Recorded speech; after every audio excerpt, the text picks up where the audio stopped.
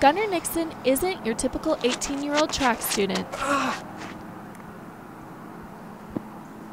He's the best this state's produced and quite possibly the best the nation's ever seen. I did track in 8th grade, and I was good at the jumping events and the running events. So I just had to get stronger and learn like the throws, and then I thought I'd be great at it. Great doesn't even begin to describe Gunnar's ability.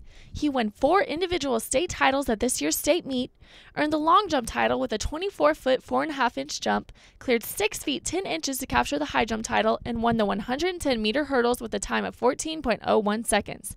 He has a 3.27 GPA, but even those accomplishments are overshadowed by Gunnar's decathlon record, which no other high school athlete has ever accomplished. I won 8,035 points, and no other high school athlete has ever gone over 8,000 points in the decathlon. So that was probably the most exciting, most memorable. He's the first one here. He's the last one to leave. I'm getting chill bumps right now. I mean, his work ethic is already at the college level. It says, like how bad I want to win and how bad I want to succeed at what I do, because I don't do anything less than 100%, because I want to, get to the top level.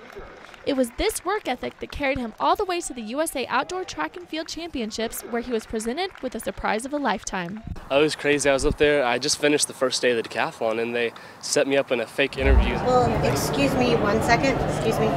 My name is Nancy LaRoche. And then they came up behind me with the trophy and surprised me. We're here to let you know that you've been selected as our Gatorade National Boys Athlete of the Year in track and field. Congratulations. Thanks. I was in total shock. I couldn't say anything. I was like, wow, I can't believe I won it. It means a lot because, it doesn't just look at your, your athletic performance. It looks at what you do in the classroom and your character and all kinds of stuff.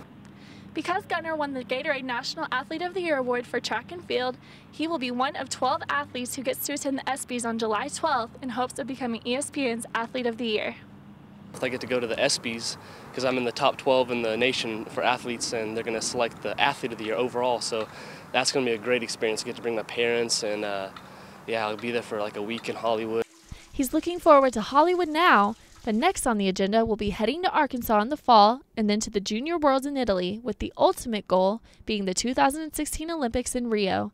Tori Nichols reporting for News Channel 4 Sports HD. I know when he scored that 8. Yeah. Well, hey, guys.